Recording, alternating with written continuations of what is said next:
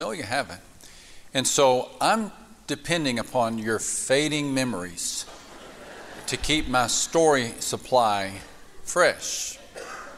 So a member of our church invited me to go deer hunting, which surprised me because I'm not much of a hunter. I was even more surprised when both he and I shot at the same time, and down went the deer. We got into an argument as to who shot the deer. I said, I shot it. He said, no, I shot it. I said, I shot it. He said, no, I shot it. I guess it was such a brouhaha, it caused quite a stir, because here comes the game warden. He said, what are you guys arguing about? And we told him. He said, well, I can solve this. And he walked over and he looked at the animal, and then he looked back at us, and he said, any chance one of you is a preacher? I raised my hand. I said, I am. He said, you shot the deer. I said, how do you know? He said, because the bullet went in one ear, out the other. You hadn't heard that? You just forgot. Whether you're watching online or at one of our campuses, we're very grateful that you're a part of this special study of the promises of God. There's over 7,000 promises made by God to His people. He's a promise maker. He's a promise keeper. We're only looking at a handful in the hope that it will cultivate a desire within each one of us to deeply appreciate the promises of God and to build our lives not upon the circumstances of life, but the promises of God. Each week we make a declaration, we put our shoulders back, we sit up straight, we wake up our husbands, we breathe in a bunch of hope, and we fill our hearts with the promise of God. Can we say it out loud together? Let's say it really strong today because it's cold outside. Let's warm up the room, shall we? We are building our lives on the promises of God because His Word. We do not stand or on the. We stand. Amen. Amen. Bless you, Father. Bless you that you have given us a place to stand. Bless you, Father. Have mercy upon our speaker. His sins are way too many to count. And grant that we might see Jesus, just Jesus. Through Jesus we pray. Amen. Amen. Well, a wealthy Texas rancher passed away, and friends and relatives from all over the country came for the reading of the will in the hope that they would be a recipient of some of his fortune. And so the lawyer gathered all the people together, and he began to read the words of the rancher. To my wife, Judy, I'll leave the ranch. To my good friend, Homer, I'll leave my oil stocks. To my best buddy, Joseph, I'll leave my Colorado condominiums. To my son, John, I'll leave all my jets.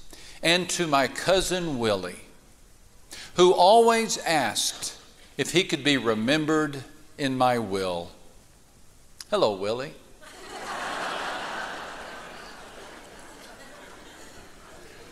Well, maybe you feel like Willie. Maybe you feel like your requests haven't been heard. Maybe you feel like you're overlooked and neglected. If so, boy, do I have a promise for you. It's really one of the great promises that we study. It's found in the book of Romans chapter 8, which in and of itself is a wonderful chapter in the Bible.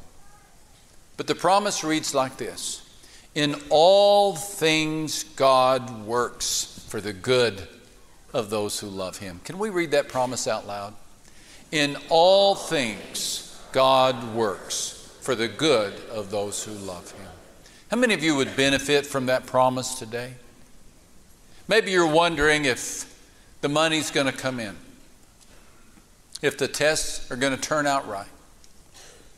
Maybe you're wondering if you're going to be remembered or considered. Maybe you're wondering if you're going to survive this round of layoffs. Or maybe you're wondering if the divorce is really going to be stopped. Maybe you're wondering if you have reason to be hopeful, reason to be optimistic. Because many times you feel like you're nothing more than a cork bobbing in a sea of uncertainty, and you do not know where life is going to take you or if anyone is in charge of history. In moments like that, we turn to promises like this. We believe that in all things, God works. And not only does He works for the good. He works for the good of those who love Him. I think the whole Bible is a demonstration of this promise, but I believe that one of the great condensed stories that illustrate this promise is found in the Old Testament. A fascinating story entitled The Book of Esther. Let's see if we can cover the whole story in one lesson. You probably are acquainted with this story. If you're not, I've divided it up into 3 sections. The history of the story begins in the 5th century BC in the nation of Persia. 127 provinces comprised the nation of Persia. The southern kingdom of Judah had migrated into the Persian Empire some 100 years back. After 70 years, they were given permission to return to Israel, and about 50,000 of them did, but many of them stayed and integrated into the Persian Empire. One of the Persian leaders was unhappy that they did, so let's start with him. Let's start with the evil plot of Haman. The evil plot of Haman. He was an influential member of the king's court. The king's name was Xerxes. I know, isn't that great? Name your son Xerxes, why don't you? It's got 2 X's in it. Xerxes. Xerxes. Had it not been for one particular Jew by the name of Mordecai, there would have been disaster. By the way, you already know 3 of the 4 main characters in the book. You want to say them? Haman, Xerxes, I love saying that, Xerxes, and Mordecai. Don't be mortified by Mordecai, it's just a name. So Haman can be, I'm sorry, I just thought of that. So Haman convinced King Xerxes that the nation would be better off with no Jews. This is atrocious, I know. But he convinced the king to exterminate all of the Jews. King Xerxes agreed, and he signed the order by pressing his signet ring into a wax seal, which made it an irreversible order. All that was left was to set the date for the extermination. Well, of all things, Haman rolled the dice. He literally rolled the dice and landed on a date that was 11 months in the future, in a month that on their calendar was called Adar, A-D-A-R, Adar the 13th, I guess Friday the 13th, but Adar the 13th. It correlates with February and March on our calendars today. So the date was set, Haman was happy, everything was turning up great for him. He was rolling the dice and rolling nothing but 7s. Israel got the short straw, and the dice did not seem to fall in Israel's favor. Yet there was another storyline developing of which Haman and Xerxes knew nothing about. And this storyline was a storyline that would interrupt the evil plot of Haman. Let's look at scene number 2, and that is the provision of a queen. The provision of a queen. So Xerxes threw this 7-day-long party in which he wanted to show off his power, in which he wanted to show off his wealth, which he wanted to show off his wife. His wife was Queen Vashti. At a certain point in the party, when everybody was several days drunk, he called for Vashti to come in dressed in her royal robe, and she refused. She refused. Maybe she was playing bunco. Maybe she was not in a good mood. Most likely she did not like being paraded around like a horse at the county fair. So she refused. Well, King Xerxes was not accustomed to having his requests go unmet. So he assembled his council. He didn't know what to do. Here was the report of the council. Queen Vashti has done wrong, not only against the king, but also against all the nobles and the peoples of the provinces of King Xerxes. For the queen's conduct will be known to all the women, and they will despise their husbands and say, King Xerxes commanded Queen Vashti to be brought before him, but she would not come. This very day, the Persian and Median women of the nobility who have heard about the queen's conduct will respond to all the king's nobles in the same way. There will be no end of disrespect and discord. I have a hunch that report wouldn't go over well today. So from this council, the king put forth a formal decree that Queen Vashti would be stripped of her power, have her crown removed, and she could no longer see King Xerxes, which I have a hunch pleased her. So the country was in need of a new queen, and they staged the ancient equivalent of a bachelor show. And King Xerxes was given opportunities to spend evenings with the most beautiful women in the kingdom, and the one who won the contest was none other than young Esther. There you go, Esther. You knew she would show up, right?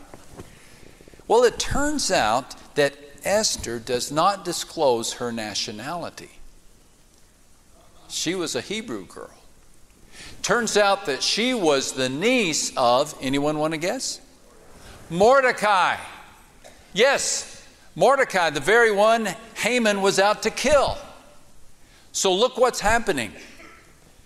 God, who loves the Hebrew people, because through the Hebrew people He's going to bring the Messiah, is orchestrating a plan whereby He places a Hebrew girl in the throne room of the Persian king. Mordecai urges Esther to step up and speak up. By now we're 9 months away from Adar 13. Remember what's going to happen on Adar 13? The extermination of the Jewish people. The king had promised the Persian people that they could destroy any Hebrew they knew and collect all their possessions. So the Hebrews were nervous, the Persians were excited. Mordecai came up with a plan, but Esther was reluctant. And she reminded her uncle Mordecai, even though I'm the queen, I don't have the privilege to just saunter into the throne room unsummoned. I could lose my life. Well, Mordecai urges her to do so. And he does so with words that have become so famous they could qualify as a part of a Hollywood script. Do not think that because you are at the king's house, you alone of all the Jews will escape, for if you remain silent at this time, relief and deliverance for the Jews will arise from another place. But you and your father's family will perish, and who knows but that you have come to your royal position for such a time as this. What insight from Mordecai. He says, we're going to be delivered. God's people will be preserved. The question is not, will God win? The question is, will you be a part of the victory? This is really the same promise that applies to us. The assurance of God's victory is sure. I know as we look around, we feel like there are Adar 13s happening all over the globe. And maybe you feel like you have Haman's, evil people in your life, or King Xerxes, irresponsible leaders in your life, and you wonder where this world is headed. But the promise of God and the promise of the Bible is God will win the day. God will have His way. There will be a time in which God will resurrect His people into a new world, and He will redeem them. And He will press the resurrection power button on the whole universe. And we will enjoy this life as it was intended to be enjoyed, always in the presence of God. No more malice, no more greed, no more chauvinistic attitudes. We will be in the presence of God. We will enjoy the new kingdom. That day will happen. The only question that remains is, are we a part of the victory? The promise of God is, in all things, God works for the good of those who love Him. So, Esther made her choice. She said, I will go to the king, even though it is against the law, and if I perish, I perish. The final scene, the queen throws a party. 3 days later, Esther entered the throne room without being summoned. I guess King Xerxes was in a good mood, because when he saw the young queen come into the room, he said, "Oh, I'm so happy to see you. Whatever you want, up to half of my kingdom, I will give you." Well, she knew exactly what she wanted. And she told the king that she would like a dinner party. A small dinner party involving 3 people. The king, the queen, and does anybody know? Haman. Why Haman? Why the villain? Why the culprit? Well, you're about to see. Haman gets the invitation, and boy, does that put a swagger in his step.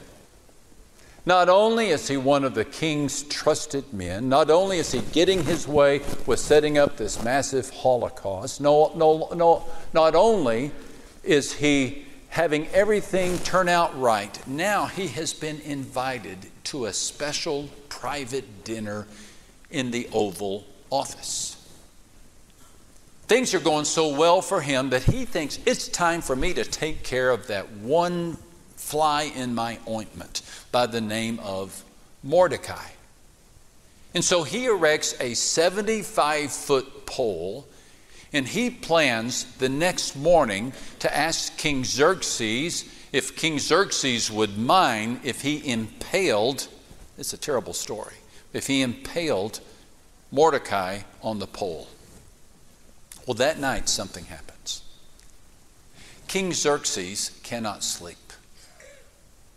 He has no sheep to count. He has no NyQuil to take. And so he calls for someone in his court to fetch him a book, I guess in the hopes that that book would put him to sleep.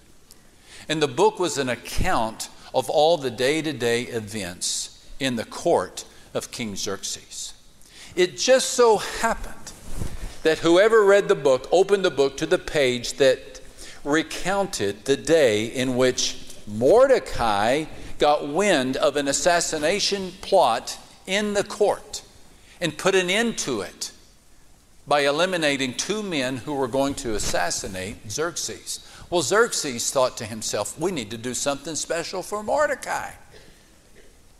And he asked the court appointed reader, have we ever done anything special for Mordecai to thank him for this? And they said no. Well, the next morning, Haman comes into the king's court. And the king has a question for Haman.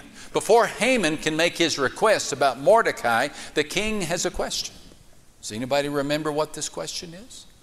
He says to Haman, supposing there was a man who saved my life, who protected me from an assassination plot, and he's great and he's wonderful, how would we honor such a man? Well, Haman, ever the narcissist, thinks that the king is talking about him. And he says, well, I know what I would do. I'd put a royal robe on that guy and I'd give him a parade.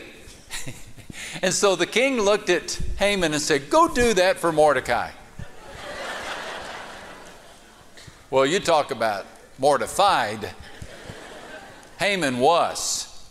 And so rather than kill Mordecai, he has to stage a celebration for Mordecai, and he has to drive the king's stretched limo through the city with Mordecai in the back seat. The parade lasts all day. Haman barely has time to change clothes before he goes to the Oval Office for the dinner. After the dinner, the king asks Esther if she has any request. The moment of truth. Esther reveals her identity, and she says, not only am I of Hebrew heritage, but there is a plan afoot to destroy all of my kinsmen. And the king, somehow not knowing this was happening, I have to think it was denial, but somehow acted like he did not know this was happening. And he said, who would be in charge of such an evil plot? Well, if you listen quietly to the Bible, you hear a big gulp from Haman.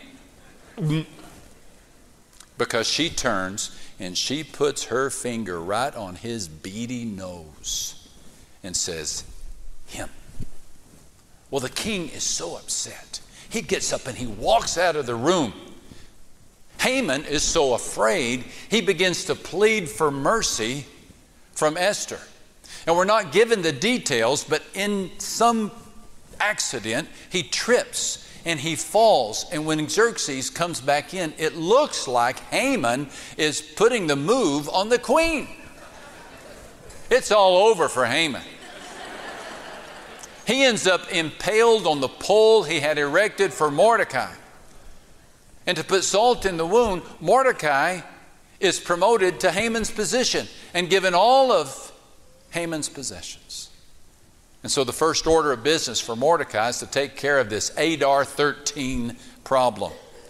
Well, he cannot revoke the edict, but he can add one. And he asked King Xerxes to give the Hebrew people permission to fight back. And King Xerxes does so. So on Adar 13, when the Persians turn to attack their neighbors and destroy them and take their possessions, they are unaware that the Hebrews have been training and they're ready. In 3 days the war rages, but the Hebrews win.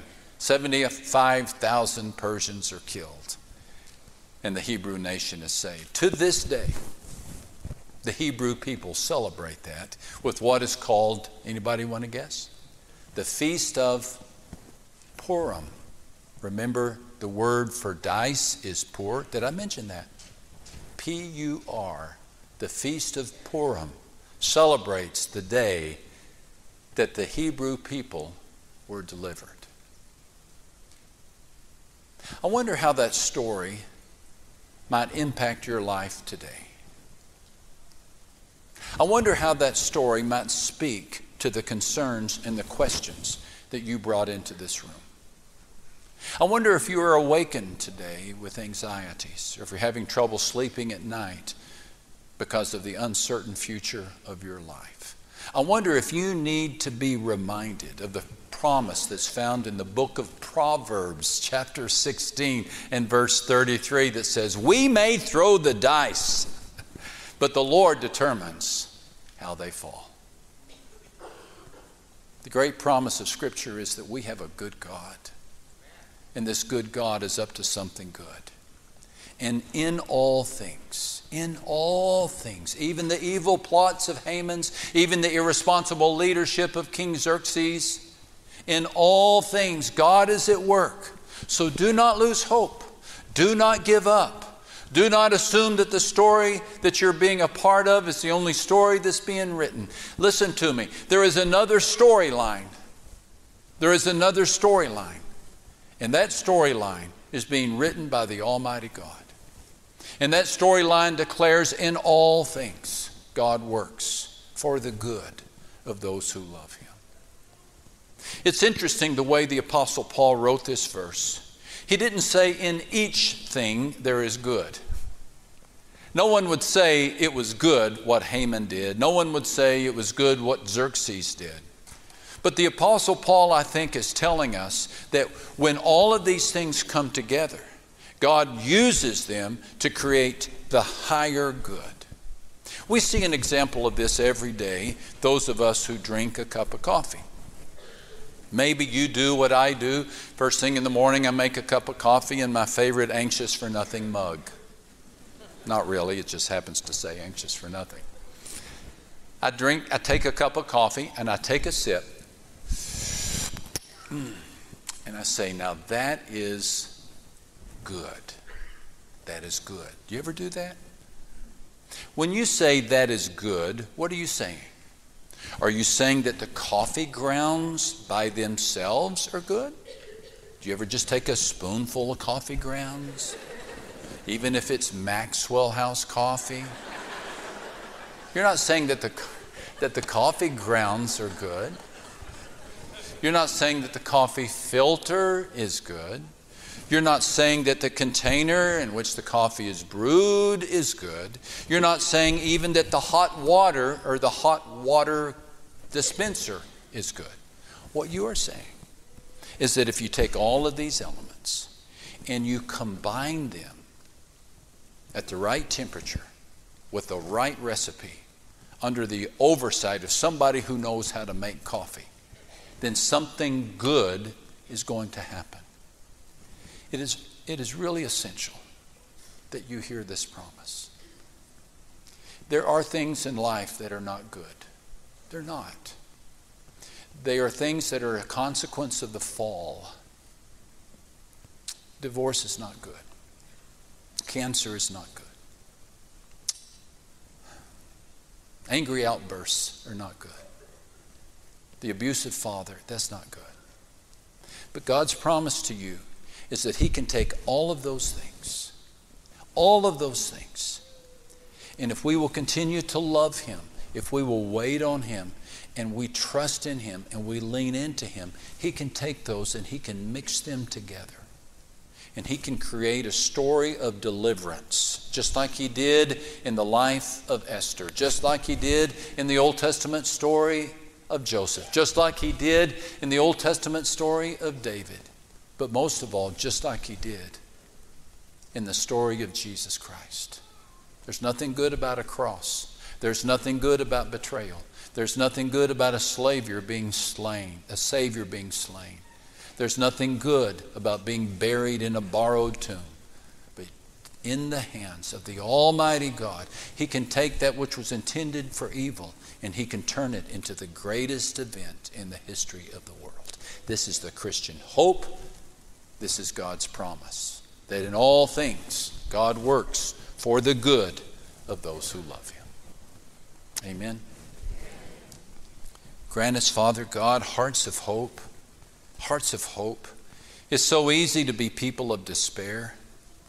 Please help us to be people of hope. And I'm praying especially, Father, right now for those who need this message deeply, who barely made it into the church service today because they're so discouraged and they're carrying grief that weighs them down or anxiety that keeps them up. We beg you, Father, to do work a miracle in their lives. Through Christ we pray. And all the church said,